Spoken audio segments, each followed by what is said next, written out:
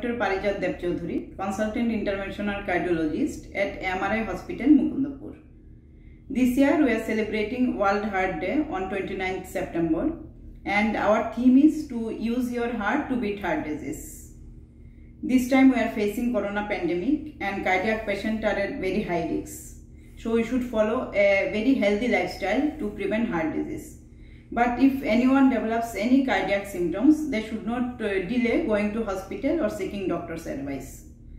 I am Dr. Parijat, is available at AMRI Mukundapur all the time, and we have a very good cath lab here. We are doing all complex procedure like angiography, angioplasty, pacemaker, CRT, ICDs regularly.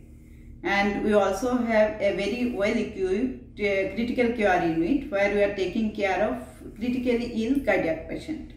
So my advice to all of you is to follow a very healthy lifestyle, but if anyone is developing any symptoms like chest pain or shortness of breath, you should not delay seeking a doctor's advice and should immediately come to hospital. We are here to take care of you.